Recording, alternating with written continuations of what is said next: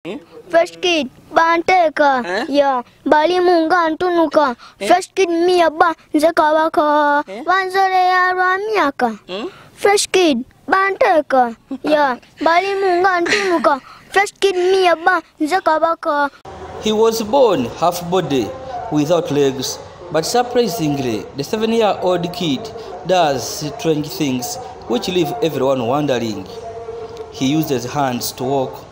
He uses hands to play football, and his music talent makes people believe that he is a child from heaven. Whereas he is regarded as a person with disability, the boy can dance as he raps his best songs, which he crams while listening to radios.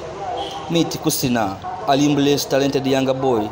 But before we proceed, I ask new viewers to subscribe to our YouTube channel, YY Media. Like and share our videos for more stories. I'm Yazid Yolisigira.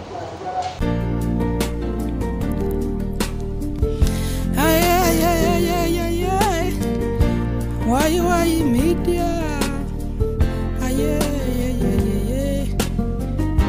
YY Media. Your best YouTube channel. YY Media.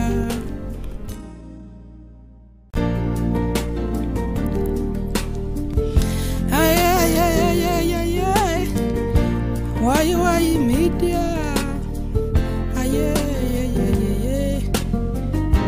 YY Media. Your best YouTube channel. YY Media. The day of 14th March 2015 will never disappear in the memory of Abu Tabu. It's the day when this child was born, when his wife told him that the pregnancy was in the advanced stage. Abu, like any other responsible man, knew that the highly anticipated time had come. He was happy because he knew he was going to get another member of the family. He dashed to the nearby Iganga town and bought some clothes in which the newborn baby would be covered. Whereas his wife was yelling in pain, fearing what would happen to her in the labor ward, Abu was extremely happy and was waiting for the day when his wife would deliver. Thank God, the day came. The woman had gone to the toilet before she had labor pains. "Help, help, help," she screamed loud, a sound which alerted his husband, Abu. She was rushed to Nawan's Health Center too, where she delivered a baby boy.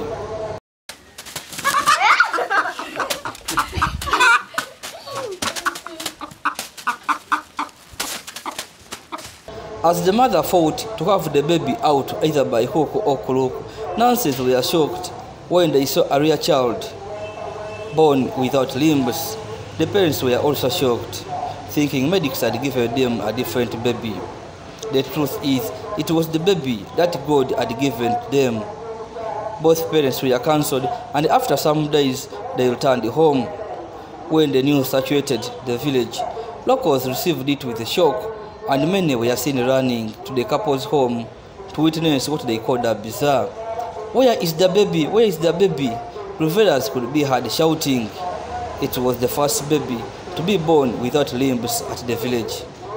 Abigere byazira yazalibwa gano ebusambire kabira mwaka gwa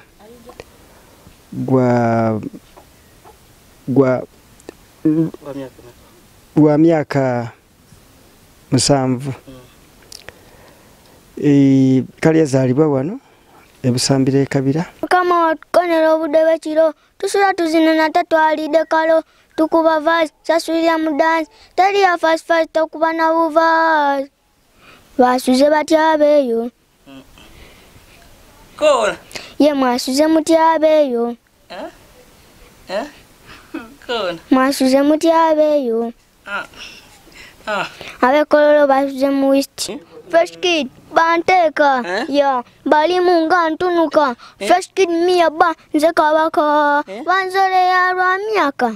Fresh kid, banteka, ya, bali munga antunuka.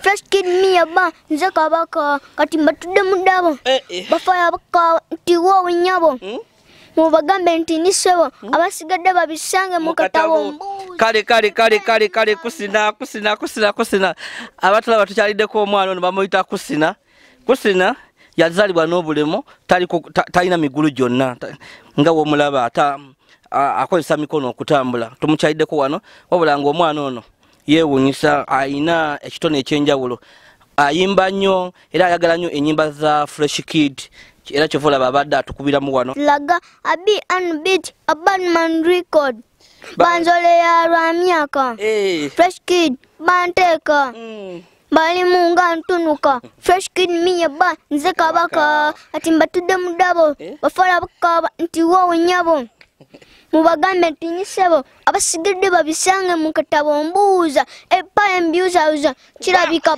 baba naza buza tata buzanyo engoma wezibuguza kirabika nange kyeneebooza banzole ya lwa myaka Fresh Kid anteka bali munga ntunuka Fresh Kid miya ba nze kabaka amena godiwani kusina Martin usoma kyakumeka P1 wasoma P1 kusomerawa musana kusina biki ebikusanusa byosinga kwenda ino mu bulamu bwo biki ebikusanusa byosinga kwenda mu bulamu bwo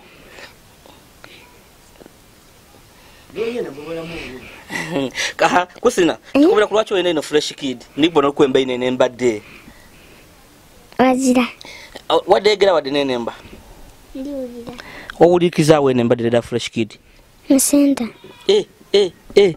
ojja mu center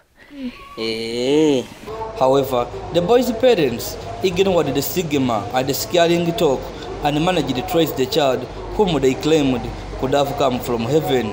Kusina is growing steadily and has started going to school.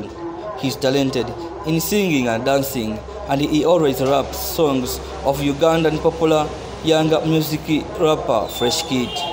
At home, he does all sorts of activities, including playing football using hands. The biggest challenge is that he lacks a wheelchair, and his father appeals to well-wishers for help. Kusina needs a wheelchair, and we call upon good Samaritans to help him and his movement. Born with disability is not a curse, it's God-given, and whatever God gives is a blessing, and we should appreciate. Thank you for watching. I'm Yazid Yolisigira.